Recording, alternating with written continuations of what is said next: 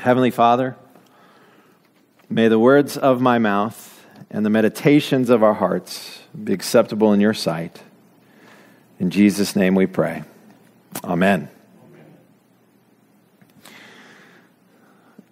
For those of you who haven't been around the last few weeks, or maybe visiting us for first or second time or so, and you're wondering, descended into hell, what are they talking about at this church? We've been looking at the Apostles' Creed for the last several weeks, I think 5 weeks or so now, and we've gotten to the part of the Creed where it says, He descended into hell, and on the third day rose from the grave, rose again. So we're going to consider those two concepts together today. And so it should be fun and interesting. And my desire, my hope is to kind of... do you remember when you were a kid and you'd have summer breaks? Anybody remember that? Some of you are kids and you are experiencing summer break. Do you remember ever your mother would offend you by suggesting you would think during the summertime? Like by reading a book? Or, God forbid, working your multiplication tables or something like that. It's like she read something, nowadays read something online, or she felt guilty, I'm not parenting well, and then all of a sudden it's like, we're going to the library, we're going to get books, and you're like, Well, I'm going to make you think today. I want you to think today. I want you to engage your brain today. For some reason, God gave you a brain. And for some reason, He gave us a book. And for some reason, He wants us to think. These things give Him glory. In fact, we are told to love God with our whole heart, soul, mind, and strength. And so some of us are really good with the heart part, emotions and bubbly, and I love Jesus, and blah, blah, blah, blah, and we've got little figurines at home and little plates everywhere and mugs that say these things and blah, blah, blah. Some of us are pretty good with our strength. We like to serve, we show up, we put things, we move things, we clean things, we take care of things, and service is something that we love to do and we enjoy, and we love God well with our strength. Minds, however, minds can be a difficult one. And I think partly a thing that glorifies and honors God is when we exercise our mind and we seek out the deep and mysterious things of God in His Word. If it wasn't for loving God with all your mind, I'm just going to be very honest with you today. I wouldn't be a Christian. I would find it boring. Emotions, I cry and whatnot, but I'm not into emotionalism. I don't trust my emotions, and I sure as heck don't trust yours. I like to serve, it's okay, but I could take it or leave it. But my goodness, you get me in a room with some Bible scholars, you get me in a room, let's get out of the Bible, you get me in a room with people talking about astronomy or physics. You give me, now math, that's just necessary to explain astronomy and physics. That's why math exists. But you get me in a room with people who are busy thinking big, deep thoughts, and I come alive. I love it. And that's, for me, where my Christian walk, that's for me, what I most love and enjoy about being a pastor, about the Scriptures. Before I was a pastor, my plan was to become an Old Testament professor. God derailed that. How did He derail that? We started having children. And the prospect of lots of debt and studying for 4 or 5 years and then being an unemployed PhD in Old Testament, I thought, I'll go pastor somewhere because I to study the Bible. So today we're going to exercise our minds. How are we going to do that? Well, first we're going to recite the creed together like we've been doing the last several weeks. And this week as we recite the creed, whenever we recite the creed, we are pledging allegiance to these ideas, these beliefs, to Christ, to God the Father, to the Holy Spirit, to the church in a sense. But we are also renouncing things about our culture. And so today I want us to think about renouncing two things. One is postmodernism. renouncing postmodernism. Postmodernism has given us rise to our current debate about fake news. When liberals start asking, what is truth? And conservatives are busy arguing with liberals about the nature of truth, and he did say that, or he didn't say that, or he did do that, or he didn't do that. We live in a postmodern world where everybody's truth is their own truth. And that's a scary, weird world. And when we say the creed, we are saying God is truth, Christ is truth, the Holy Spirit is truth. They have declared truth to this world. And so when we say the creed, we are rejecting postmodernism. We're also rejecting emotionalism. Emotionalism is the idea that your emotions tell you what's true. Your emotions guide you and direct you. If it feels good, do it. And there is so much of that. If you have a Facebook account, you are experiencing emotionalism all the time. People rant, people rave, people write about their emotions nonstop there. And emotions have gotten exalted to a truth-telling arena. When we read the creed, when we recite the creed together, we're rejecting emotionalism because much of the Christian life, our emotions aren't in line with the truths of the gospel. Much of our Christian life is spent in suffering, in frustration, in if we're victorious, it sure feels like we're losing right now. And our emotions aren't a good gauge for truth. And so in reciting the creed, we're rejecting those things. So if you'd stand, good strong voice, we're going to read the creed together. I believe.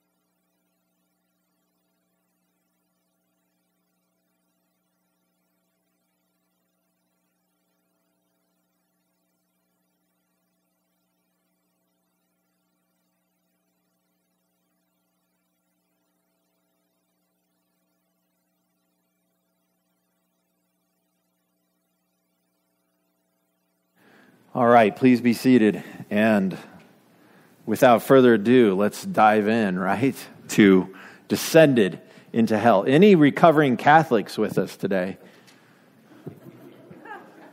We got a couple of recovering. Wow, you're all seated together. So there's another one back there. Any recovering Lutherans here today? Okay, and you're kind of grouped with the Catholics. Interesting. I did a lot of reading this past week and the weeks leading up to this because I grew up in a non-creedal kind of church. We didn't say these things, we didn't do these things, but we did have an understanding of what it meant that Jesus descended into hell for some odd reason. And I'm sure the Catholics amongst us, recovering Catholics amongst us, they've got an understanding of what this phrase means. Lutherans, I don't know what you might think it means. Just thought I'd point you out as well. But this line, he descended into hell, does not occur in the Scriptures. This concept, it's difficult to find this concept articulated clearly in the Scriptures. For the next few minutes, we're going to dive into a handful of scriptures, 3 scriptures that may be the backstory to this concept. I think the clearest backstory to this concept actually came out of a book called The Gospel of Nicodemus. And the Gospel of Nicodemus was written in the 3rd century, dates back to the 3rd century or so, and it did not make the cut for being in the Bible. But the Gospel of Nicodemus, you can read it. It's fascinating stuff. In the Gospel of Nicodemus, Jesus storms the gates of Hades, and he rips the gates off of their hinges and tosses them aside. It's like, bowed up, bad Jesus, right? I mean, Mr. T Jesus, and if you're familiar with the A-Team. And Jesus shows up, and one of the questions that the early church had, one of the questions that I'm often asked by people is, okay, Jesus died on the cross for our sins. Now, what about all the people that died before Jesus died on the cross for sins? How are they saved? How are they forgiven? How does that work? And so, pastorally, the Gospel of Nicodemus kind of answers that question, because what Jesus did was he stormed the gates of Hades, ripped the gates off their hinges, and then he took out of Hades Abraham, Adam, Isaac, Jacob, David, Moses, and the gang, right? And they all went and ascended with him to heaven. And that pastorally answered that question. That's how he did it. That's what Jesus was doing on Saturday. As the disciples and everybody was crying about it, oh my gosh, he died. Jesus is busy getting rowdy. It was like the commando raid on hell, okay, is what one professor describes it as. That's probably, and by the way, some of you are going to walk away from this sermon going, man, I mean, that's all, the imagery of that is just going to stick in your head. And you're going to be like, that was so awesome, right? Remember, though, that's in the Gospel of Nicodemus, didn't make the cut for Scriptures. There are a few passages, however, that theologians wrestle with and think, well, maybe this is the backstory for this part of the creed. So the first one that we're going to take a quick look at is Psalm 16, 9 and 10. So if you have your scriptures, I'm going to actually be moving around a little bit. So this is going to be like one of those sword drills when you were a kid. Maybe your church did sword drills. We did sword drills where it was like who could find the passage fastest. And then Jesus liked you more than the other people is really what happened there. So anyways, Psalm 16, 9 through 10. Therefore, my heart is glad and my tongue rejoices. My body also will rest secure, because you will not abandon me to the realm of the dead, nor will you let your faithful one see decay. Now, this seems like a very obtuse psalm. In fact, it was very obtuse until Peter, in the first sermon following Jesus' resurrection in Acts chapter 2, quoted this psalm. Paul, in the book of Acts, also quotes this psalm, and they both say that this is a psalm that predicts, that prophesies the rising of Jesus from the dead. They both use it that way, that this is prophecy in the book of Psalms that says Jesus will rise from the dead. It kind of sounds that way, right? You will not allow your Holy One to decay. You will not allow him to be in Sheol. Now, one of the troubles with seeing this as the backstory for Jesus descending into hell is some of the concepts around this. And in order to help us understand this, I have a picture of what Jewish cosmology looked like. Jewish cosmology, it's not really good, I apologize. We need to get a new lamp for our thingy. Jewish cosmology, they saw the earth as flat. They understood the earth to be a flat earth. They understood it to be surrounded by waters. They understood that the heavens were on these pillars of the earth. And they believed that we lived like in a dome. Like the whole earth was surrounded by this big dome. And on that dome were the moon and the stars and the sun. They like rotated on that big dome. And then above those things, above the dome, was God in heaven. And there was the waters above. Remember Genesis? God separated the waters below from the waters above by a great firmament. And he called the firmament sky, right? And you're reading that and you're like, water above? I mean, what's wrong with these people? Well, what's wrong with them is they're not scientists. They didn't have a satellite. They didn't have photos of Earth yet. Nobody had gone to the moon. All these things that you're like, how stupid are they? The reason they were stupid compared to you is that they weren't scientific. They didn't understand these concepts. They did think the earth was flat. Under the earth was Sheol. And later on, we'll actually learn even below Sheol was a place called Tartarus.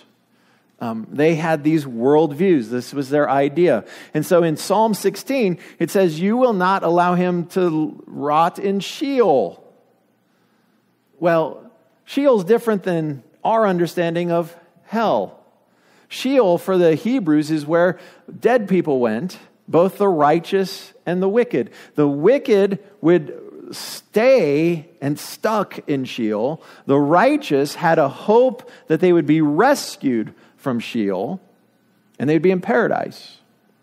Now, obviously we don't think like this. This is nothing like what New Testament Christians, this is nothing like any of us believe today. But this is the worldview of Psalm 16. So I don't think that this psalm is talking about Jesus raiding hell, like our friend Nicodemus in the Gospel of Nicodemus and how exciting he makes this all sound. Another possible verse for the backstory of this is Ephesians 4, verses 8 through 10. If we read these verses, we see this is why it says, this is the Apostle Paul speaking, and now he's quoting, when he ascended on high, he took many captives and gave gifts to his people. And then parenthetical comment, what does he ascended mean, except that he also descended to the lower earthly regions? He who descended is the very one who ascended higher than all the heavens in order to fill the whole universe. Here we get the language of descending. So that's where theologians go, I was talking about descending. He descended into hell. But we also get Paul, who wrote this, clearly defining it as he descended to the earthly regions. So I think this is a better understanding of Christ's incarnation, that he descended from heaven and he became human. I think that's what this passage is telling us. Christ became human. It's not telling us he descended into hell, though some use this as a proof text for making that point. The next passage is probably one of the most weird passages in the entire New Testament. I've actually heard stories of pastors who would preach through 1 Peter and they'd skip this chapter because it's so weird. Why am I bringing it up today? Because I just am a glutton for punishment. So 1 Peter chapter 3, verses 18 through 22. Very weird passage. Let's try to make sense of this one. For Christ also suffered once for sins, the righteous for the unrighteous, to bring you to God. He was put to death in the body, but made alive in the spirit. After being made alive, he went and made proclamation to the imprisoned spirits, to those who were disobedient long ago when God waited patiently in the days of Noah while the ark was being built. In it, only a few people, 8 in all, were saved through water. And this water symbolizes baptism that now saves you also. Not the removal of dirt from the body, but the pledge of a clear conscience towards God. It saves you by the resurrection of Jesus Christ, who has gone into heaven and is at God's right hand with angels, authorities, and powers in submission to him. Whew. Okay, Pete, what are you doing there? A few key concepts in that passage that are irrefutable and easy to picture.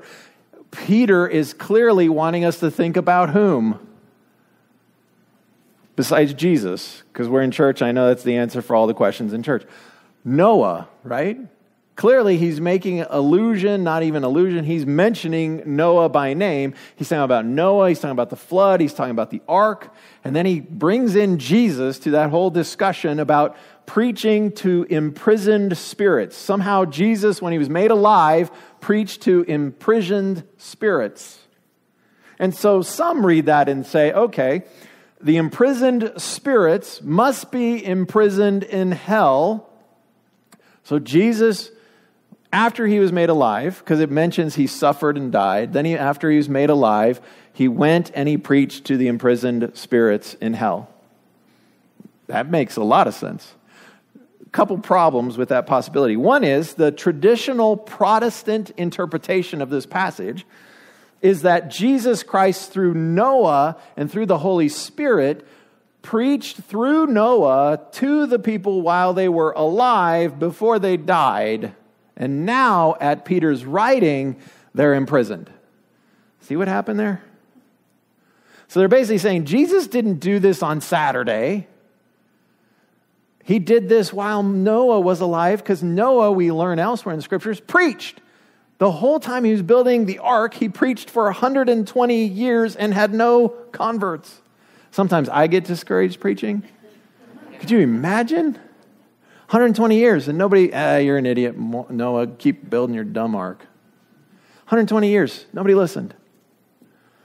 And so the Protestant tradition teaches that it was Noah's proclamation to those people who are now imprisoned spirits that Jesus spoke through Noah.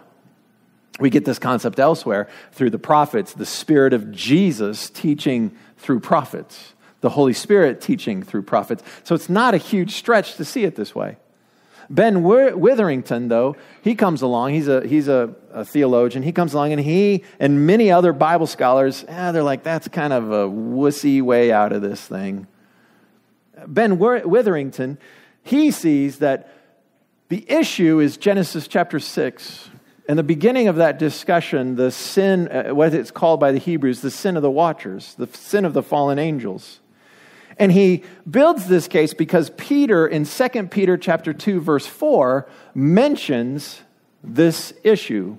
He says this in 2 Peter chapter 2, verse 4.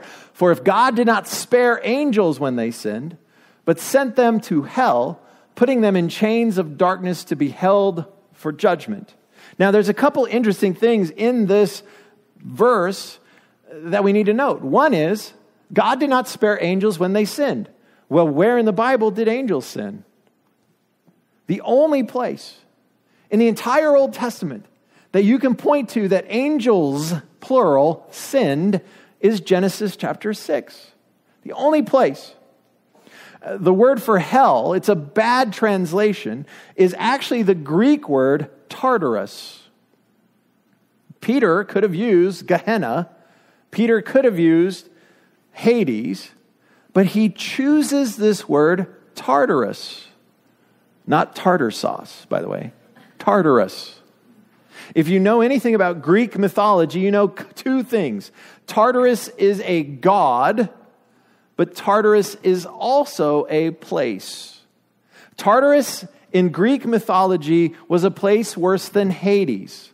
Tartarus was a place where the wicked experienced divine punishment in Greek mythology. Tartarus is also the place that the Titans are imprisoned. I'm getting some nodding of head from freshmen because they just studied this in school. Why does Peter choose this word? Why doesn't he pick hell, Gehenna, the Hebrew word? Why doesn't he pick Hades? Why doesn't he pick Sheol? Why Tartarus? Seems like he wants us to understand something. What he's doing, I think, and what Ben Witherington and many other scholars believe is going on, is that Peter is using a thing called typology. And typology, Paul uses this all the time. We're going to actually read a passage of Scripture in 1 Corinthians 15 when we get to the resurrection part, the exciting part. When we get to that, he uses Adam as a type of Christ. A type prefigures something else that's going to happen later on. And Ben Witherington and other scholars, they argue that what Peter is doing here is typology, where he is seeing a particular prophet as a type. And that prophet is the prophet Enoch. Huh? Who's Enoch? Well, if you remember Genesis, there's this big, long genealogy. And in that genealogy, it says, Enoch walked with God and was no more. And so Christians believe that Enoch floated away to heaven. God took him away. He was righteous. He was a good dude, and he did not experience death. And during the Second Temple period, there was this text that was written. It wasn't written by Enoch, but it was attributed to Enoch. And it's the book of Enoch. And in the book of Enoch, we get this very interesting story about the watchers and how God imprisoned the watchers from Genesis chapter 6. And he imprisoned them. And one of the things that the watchers did was they came to Enoch, who's a very righteous man. We know that from the Bible. It says that he didn't die. He walked with God and was no more. And the watchers, they say this, 1 Enoch 6:4. They, the watchers, asked that I, Enoch, write a memorandum of petition for them, that they might have forgiveness, and that I recite the memorandum of petition for them in the presence of the Lord of heaven. Now, this was written 200, 300, 400 years before Jesus, okay? And this is Jewish people trying to understand Genesis chapter 6, trying to understand different parts of their scriptures. They're writing commentary. They're writing different things. They're also creating polemic arguments against the Greeks, because the Greeks have all these mythologies of wicked, evil people go to Tartarus. The Titans of old are in Tartarus. And the Jews pick up these things, and they want to talk about these things, but through their scriptures. 1 Enoch 13, 1 through 3 says this, "And Enoch go and say to Azazel." So he goes to God, he takes this petition from these imprisoned spirits to God, and here's the answer from God. "And Enoch, go and say to Azazel, you will have no peace. A great sentence has gone forth against you to bind you. You will have no relief or petition because of the unrighteous deeds that you revealed, and because of all the godless deeds and the unrighteousness and the sin that you have revealed to men. Then I went and spoke to all of them together, and they were all afraid and trembling, and fear seized them." You see, basically God says, you're going to stay imprisoned. You're stuck. Tough darts. I'm not a merciful God to you, in other words. Now, it's interesting because Peter, I agree with Ben Witherington and these other scholars, I think they're making a good case for this idea that Peter is using Enoch as a type. And Jesus, what would be an issue after you just got the snot beaten out of you, you got your beard pulled out, you got yourself beaten, whipped, filleted, crucified? What would be the issue? From an unseen realm powers point of view, I bet you the Titans in Tartarus, the Watchers, according to Hebrews, are thinking, we just killed God. We win. Jesus, though, Peter is arguing, did what Enoch did.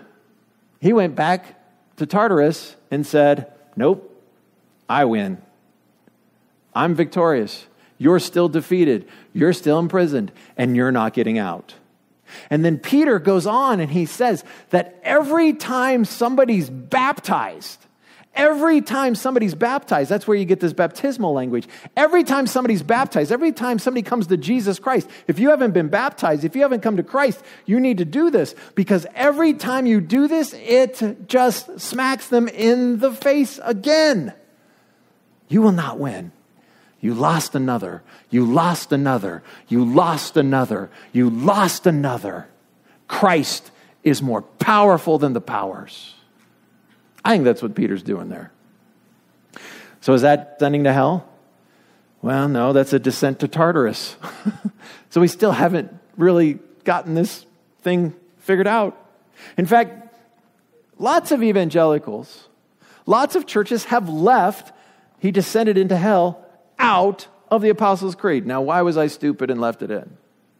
Well, one, I thought it'd be fun to preach on this because I really think these are fun passages to sit around and think about, and they're difficult and they're fun to wrestle through and argue about, and it's just interesting, right? I mean, to me, but I'm a geek and I'm weird that way. But I think we also leave it in because when Jesus was on the cross, when Christ was on the cross, he cried out in a loud voice, my God, why have you forsaken me?" He's quoting Psalm 22.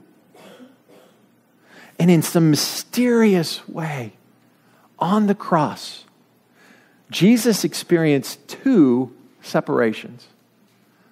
He experienced one that all of us here present are waiting to happen to us. And that is the separation of our spirit from our body. Jesus experienced the separation of his spirit from his body. We call it death. And on the cross, Jesus experienced the separation of his spirit from his body, the death that we all wait to experience.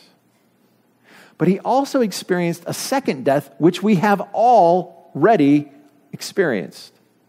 And the death that Jesus Christ experienced on the cross, the second one, was separation from God the Father and God the Holy Spirit. And this is a separation that we've all experienced. We were born into the world with that problem. None of us have connected with God the way that we were meant to connect with him.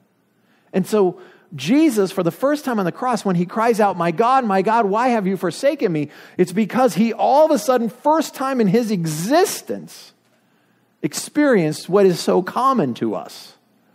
Where's God? Why doesn't he show up? Why doesn't he do anything? This separation that we just know so well, but we were never meant to feel. Jesus, for the first time on the cross, experienced that. I like to define hell. Many theologians, many Bible scholars like to define hell as this. Hell is separation from God. Did Christ experience that? Yes. Why? Why did he experience that? Because it was on the cross that the Bible goes on, he uses languages like this, where it says, he became sin. He became our transgressions. On the cross, Christ was absorbing the sins of the world. On the cross, Christ was absorbing the sin of David and his adultery with Bathsheba and the murder of her husband. On the sin, Christ was absorbing every sin of mine and yours. Every sin. And because of that, he was separated from God. I think that's why it's important to keep this in here, because the work of Jesus is a descent from heaven. He descended from his heavenly throne. He came to earth and he worked these things on our behalf for our salvation. He was willing. Could you imagine? He was willing to set aside the robe, the crown, the scepter, the throne for a cross. I don't know if I could make that choice. But Christ made that choice for us and descended into hell for us.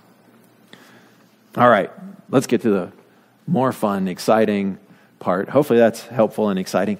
Resurrection, right? Because it says he descended into hell, but on the third day he pulled off Easter.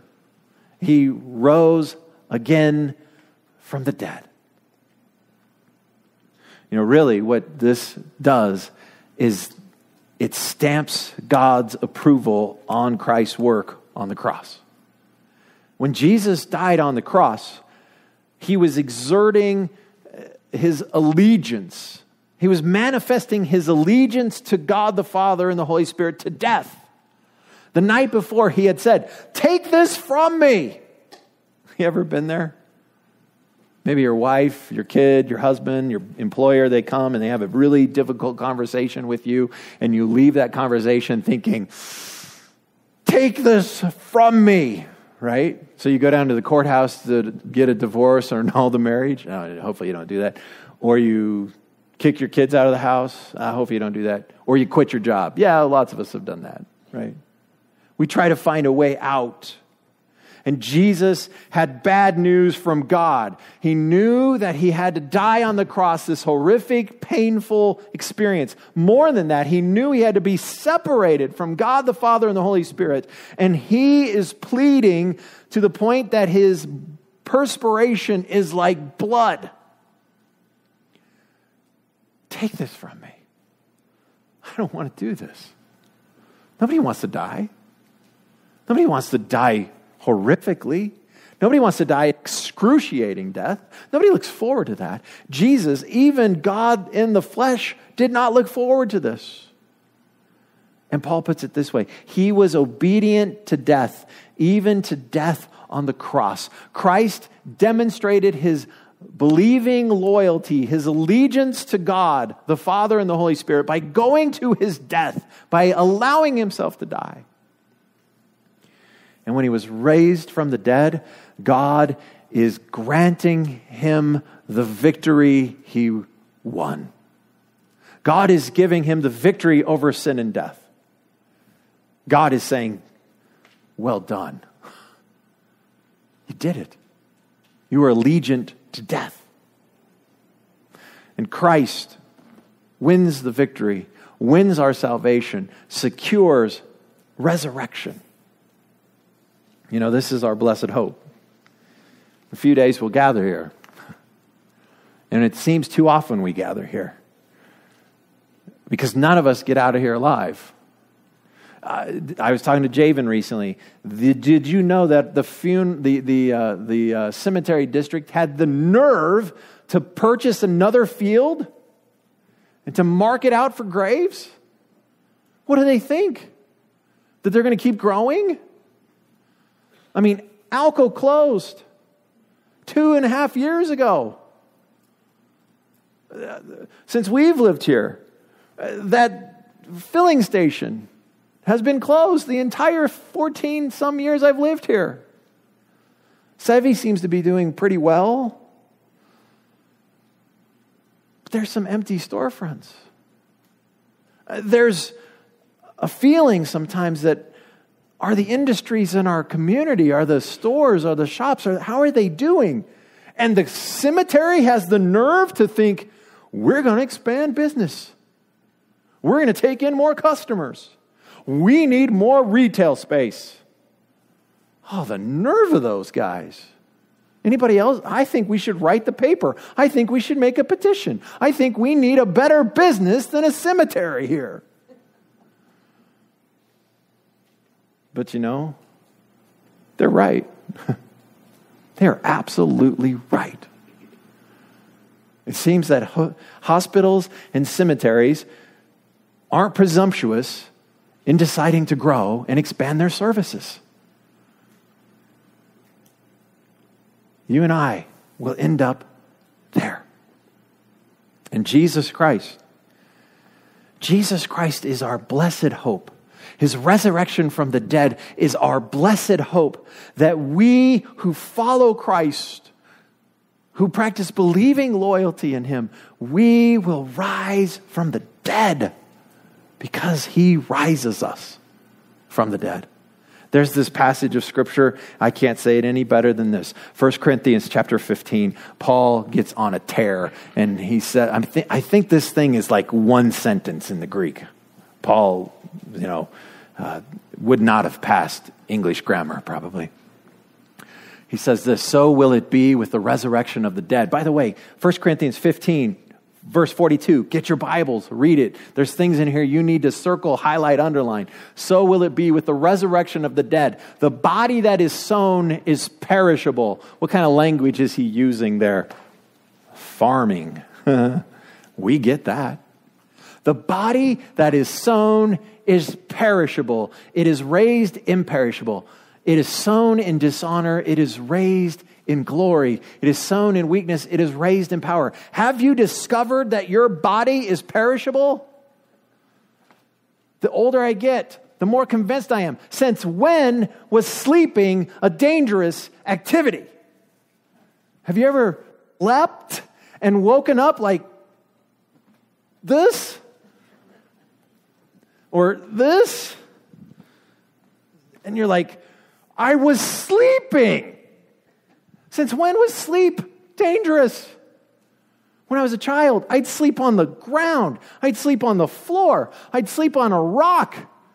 And I'd wake up and be like, all right, this is awesome. We're camping. Blah. Today, I don't want to go camping unless it's comfortable. Because sleeping is dangerous. This body is perishable.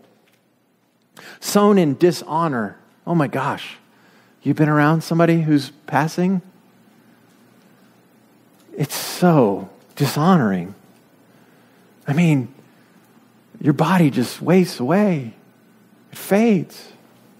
You can't do anything for yourself. People have to give you ice chips because you can't even drink. Your mouth gapes open. You gasp for air. You can't respond. You just lie there. It's so revealing. So there. So just, People come and go and deal with you and move you and prod you and bug you, and there's no honor in it. You know, Jesus experienced no honor in his death. It's sown in dishonor. It's raised in glory. It is sown a natural body. It is raised a spiritual body. Now, before I want to stop here because some of you, when you read that, you're thinking, oh, so like we're spirits. No, you have a spiritual body, but it's still a body. I don't get exactly how it works. I haven't seen one yet. The disciples saw one. They saw Jesus' spiritual resurrection body. He had a nose, he had eyes, he had a mouth, 2 ears. He had scars from his death. He could eat. Thank you, Jesus. Does that mean there will be barbecue in heaven? You betcha. Right? He was physical, yet spiritual. We're not going to be floating around on clouds, disembodied spirits. La, la, la, la, la. We're going to be physical. Our bodies will be raised. It's the only religion that believes that. Lots of religions believe in an afterlife, but they don't believe that this physical thing that you've existed in will have a 6-pack of golden abs for eternity, which I'm looking forward to, while eating barbecue. How is that not the coolest? Right? So don't think spiritual and think disembodied. If there is a natural body, there is also a spiritual body. So it is written, the first man, Adam, became a living being. Now here's where Paul gets into some typology. Now you know what typology is because we just looked at Enoch and Jesus. So it is written, the first man, Adam, became a living being. The last Adam, that's Jesus, a life-giving spirit. The spiritual did not come first, but the natural. And after that, the spiritual. The first man, Adam, was of the dust of the earth. The second man, Jesus, is of heaven. As was the earthly man, so are those who are of the earth. That's us. And as is the heavenly man, Jesus, so also are those who are of heaven. That's us who have faith in Christ. And just as we have been born, borne the image of the earthly man, so shall we bear the image of the heavenly man. I declare to you, brothers and sisters, that flesh and blood cannot inherit the kingdom of God, nor does the perishable inherit the imperishable. Listen, I tell you a mystery. We will not all sleep, but we will all be changed. In a flash, in the twinkling of an eye, at the last trumpet, for the trumpet will sound, the dead will be raised imperishable, and we will be changed. For the perishable must clothe itself with the imperishable, and the mortal with immortality. When the perishable has been clothed with the imperishable, and the mortal with immortality, then the saying that is written will come true. Death has been swallowed up in victory. Where, O death, is your victory? Where, O death, is your sting? Oh my gosh, this guy's got the nerve to taunt death. How cool is that? How cool is that? You know, Paul says, that's your future. One of the things that I've started to practice as a discipline, I got this idea from a pastor, Matt Chandler. He started to try to see his life from this perspective. What will this moment look like 10,000 years from now? When I'm munching on the best tasting barbecue rib I've ever had with my golden 6-pack abs, looking back at this moment in time, 10,000 years from now, what will this moment be like? It'll be like a dream. It'll be like this fuzzy, hazy, yeah, that was kind of painful at times. Yeah, that was awful sometimes. Yeah, that was horrible sometimes. But I'm eating ribs and got golden 6-pack abs. Why am I stuck on that today? I'm ruling and reigning with Christ. I've been to Mars. I've explored Jupiter and its rings. Heck, I've gone past Pluto, which isn't a planet anymore for some reason. 10,000 years from now, when you're in your imperishable body because you have followed Christ, because you did not stop following Christ, because you did not desert him because some of his teachings are difficult, but because you remained faithful and loyal and true to him, because you were willing to count the cost, to pick up your cross and follow him 10,000 years from now. Oh my goodness. You know, you can't take it with you, but you can deposit it forward. Everything you do in this life can be put on deposit, can be credited to your account in the distant, I mean super distant, future. And 10,000 years from now, you will reign and rule with Jesus Christ over all of creation. So let them build the cemeteries bigger. That's the only way we get out of this place. Why? Because you have to sow this perishable body. And it's raised imperishable. It's raised in glory. All right, quickly, cemetery. How does this make us well-rounded Christians? You see, some of you aren't taking this resurrection language seriously enough. Part of the resurrection language that Paul employs is this: you have raised to life and have died to sin. How many of you feel that? How many of you experience that? How many of you are aware of that? How many of you do that, where you have been raised to life in Christ and died to sin? Many of us need to spend today in front of the air conditioner, wrestling, thinking, contemplating, meditating on that. What it means to be dead to sin and alive to Christ. You need to spend some serious time with that concept.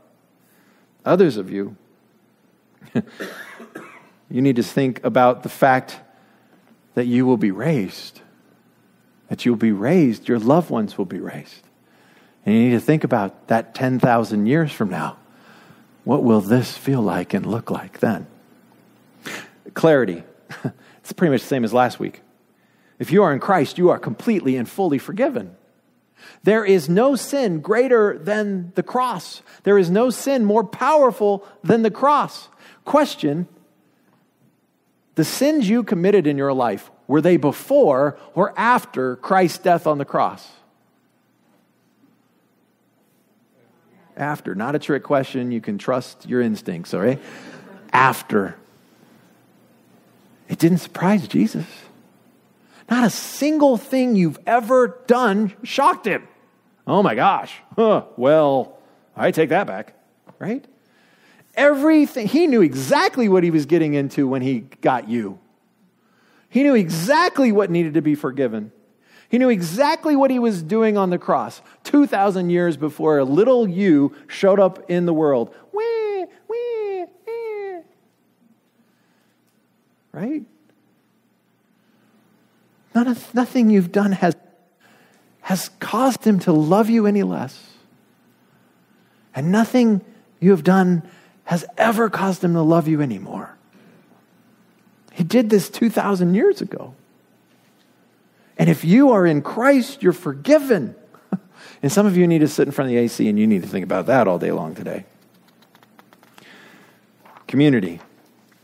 If we're forgiven, then this is the priority trait that shapes our community. Forgiveness. Forgiveness. It shapes our community. It shapes who we are in Christ. Some of you right now have to forgive me because I've gone a little long. Maybe I did that on purpose. Oh, think about that one, right? Would you have forgiven me had I not said you need to forgive me? Think about that. Counsel. How do we counsel ourselves with this? It's pretty obvious, isn't it? But when I was a kid, we used to sing a song. It was by Bill Gaither. It was called Because He Lives. I like that song. I was thinking about singing that song after church, but I'm like, I'm going to go long because I'm talking about he descended to hell, and so we probably shouldn't sing it. So you just have to hum it on your way out of here. I miss that song. Maybe next week we should sing Because He Lives. I can face tomorrow. I mean, it's trite, but it's true. Because he lives, I can face tomorrow. I don't know what your tomorrow looks like. I don't know what your day after tomorrow looks like. I don't know what you have coming at you. I don't know what looms on your horizon. I don't know what scares you. I don't know what you're afraid of. I don't know what you're facing. I don't know the difficulties in your life. I don't know. But I do know that because he lives, you can face tomorrow. You see, the resurrection gives us hope for today and tomorrow. Because he kicked the teeth out of death. That's the worst that could happen to us. And Jesus conquered it. Jesus beat it. Jesus descended to hell and on the third day rose again from the dead. And if you come back next week, you'll hear that he ascended into heaven. How cool is that? Let us pray. Heavenly Father, we thank you so much for Christ and his work. Man, we don't give it enough thought. It's so easy for us just to go through our life and think, man, it's so hard, it's difficult, it's hot, it's no fun, it talks too much, it's going too long. Stop and silence ourselves, and we just need to fall down on our face in awe of Christ and what he's done. The only one who punched death in the mouth and lived to tell about it. Father, thank you that that is our future. For those of us who are allegiant to Christ, thank you that that is what we have to look forward to. That this is not our home. It is only for a short time, and we will rise in Christ someday. Holy Spirit, make that so. Impress it on our hearts. Now may the Lord bless you and keep you. May the Lord make his face shine upon you, be gracious to you. May the Lord turn his face toward you and give you peace. My goodness, the peace of the resurrection. Is there any more? The peace of forgiveness, his work on the cross. What more could you want? May you walk in the knowledge of forgiveness and resurrection today. Amen.